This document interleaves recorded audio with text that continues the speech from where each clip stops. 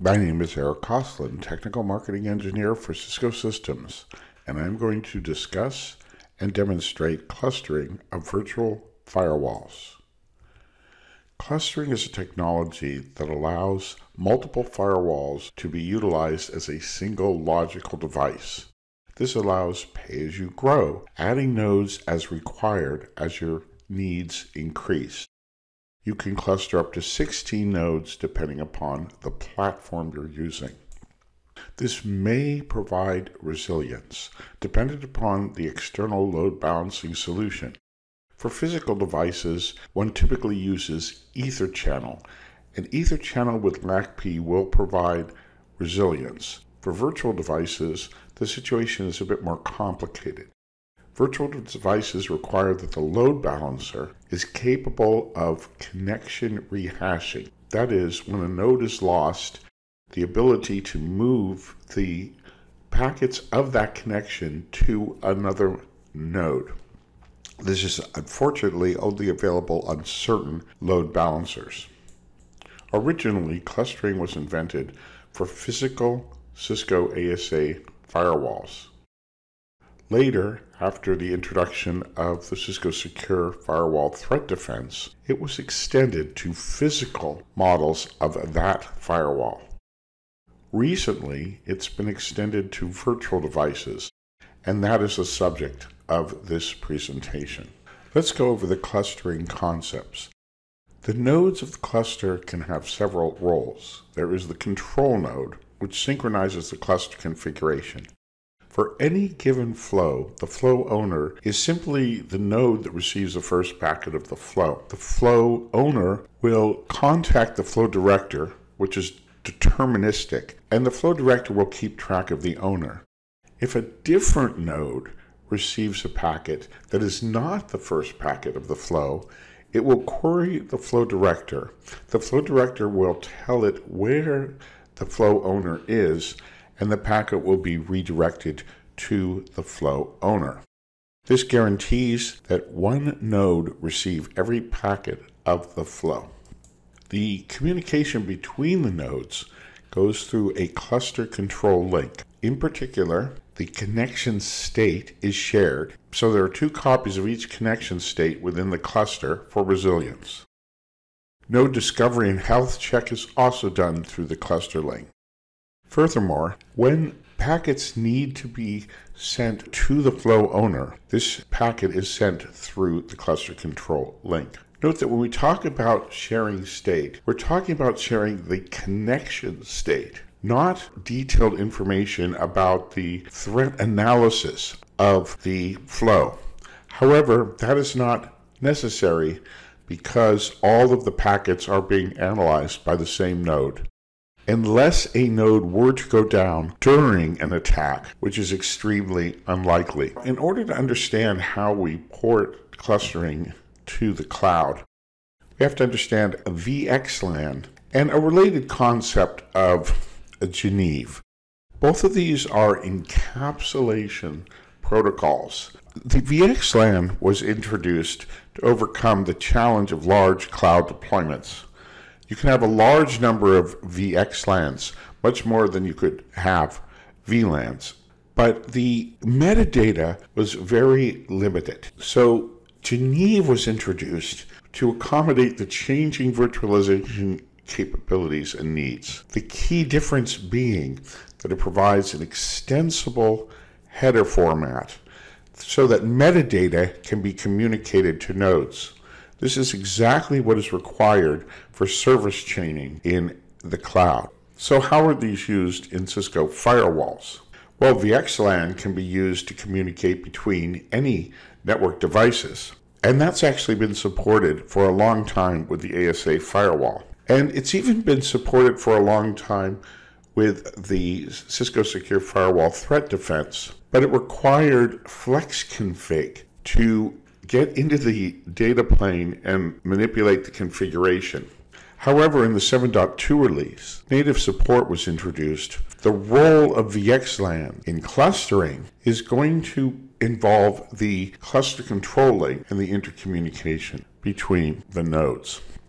GENEVE was introduced in the 7.1 release. This is only supported in AWS and has a very limited specific use. It is used in order to communicate with the gateway load balancer. So let's go over some of the technology required to understand the demonstration.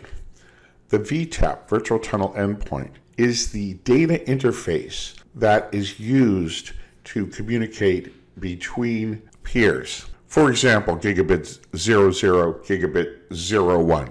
The NVE, or Network Virtual Edge, is the component of the firewall that performs the encapsulation and de-encapsulation of the packets and then specifies the VTAP that the packet is to be sent out or received from.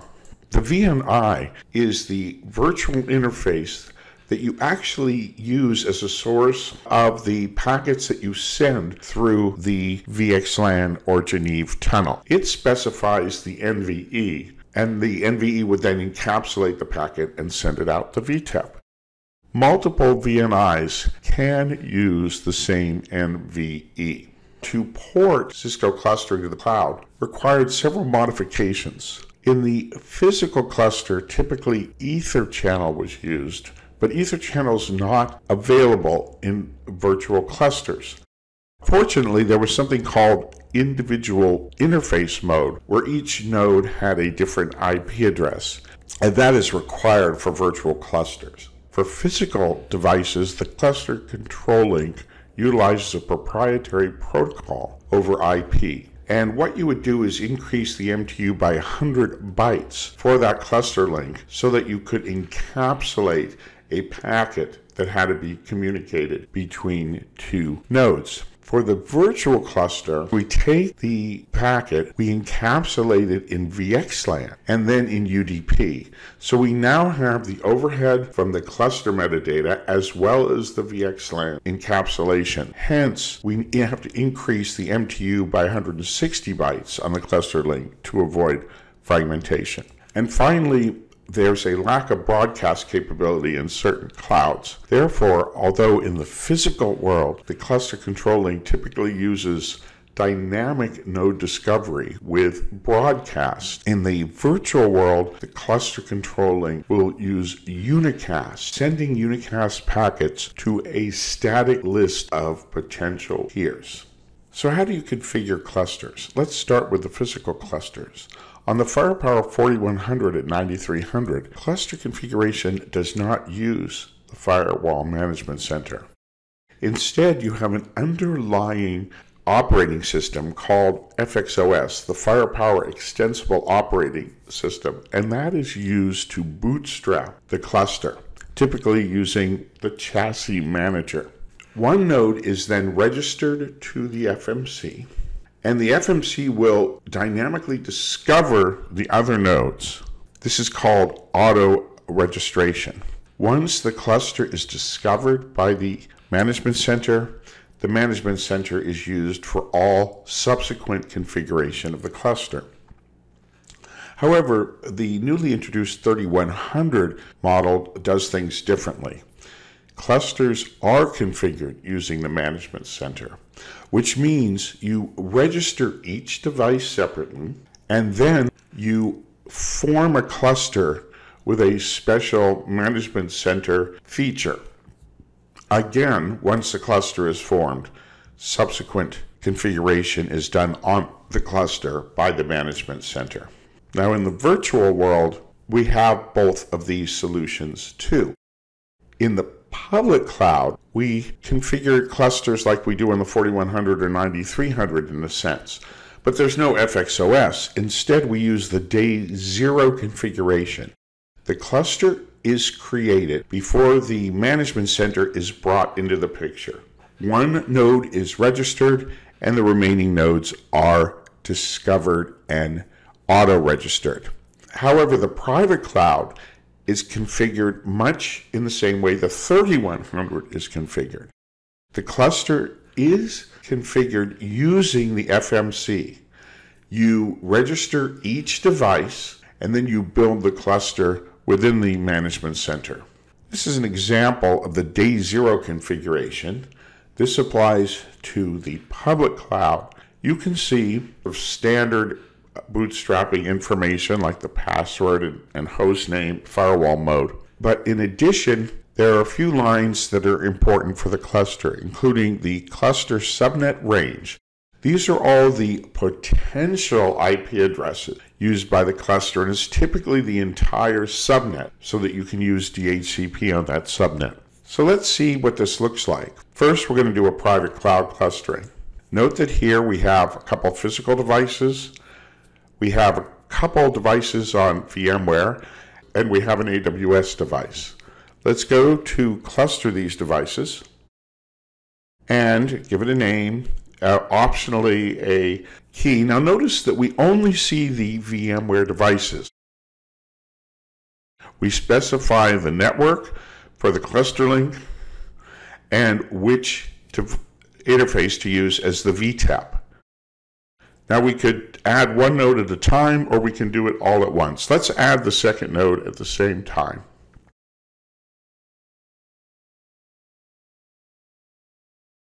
Now the management center is going to take the two nodes that we already registered and build a cluster out of them.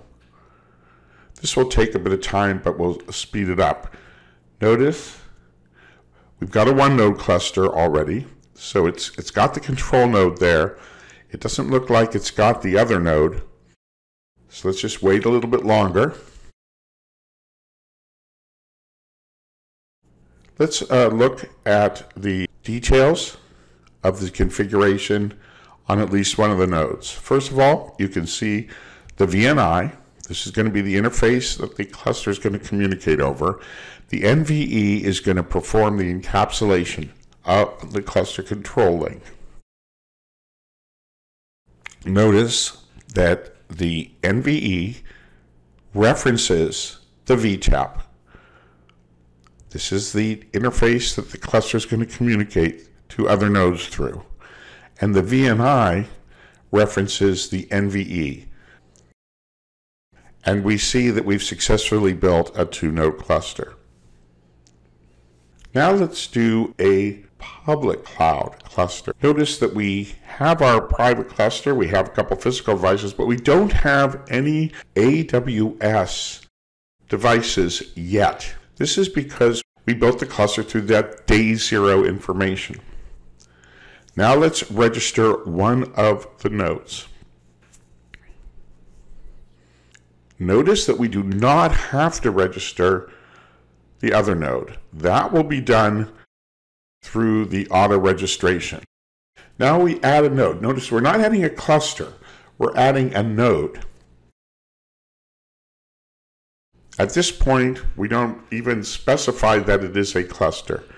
That will be discovered.